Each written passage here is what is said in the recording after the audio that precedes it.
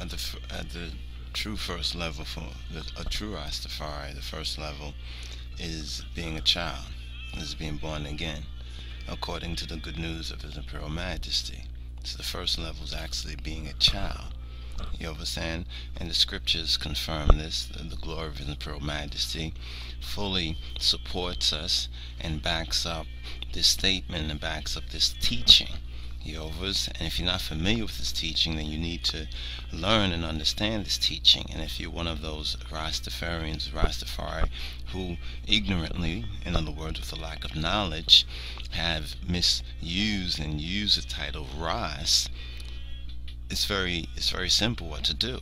Just to humble yourself to the good news of His Imperial Majesty and to acknowledge your ignorance, to acknowledge where you went wrong, and to do what is right, what is according, you understand, to the righteousness in the King of Kings' sight. You understand? And we know that in the King of Kings' sight, the Qidus is His glory, the Holy Scriptures, the Bible is His glory.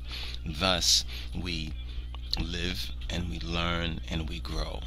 So it's very important that Rastafari, true Rastafari, understand that we have not been fully educated, you understand, and fully versed in the good news, and therefore we need to make that living sacrifice if Rastafari is truly our calling. If it's not, then ones can continue to go on in their folly until judgment.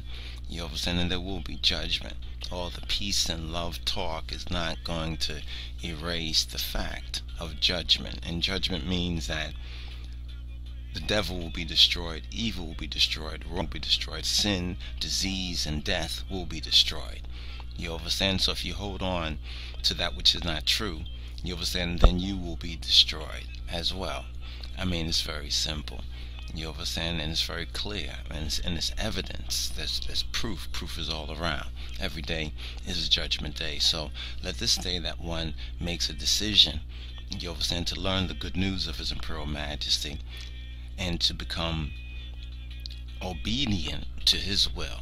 You understand? Then we can truly progress. So LIJ is an honorable and a noble title.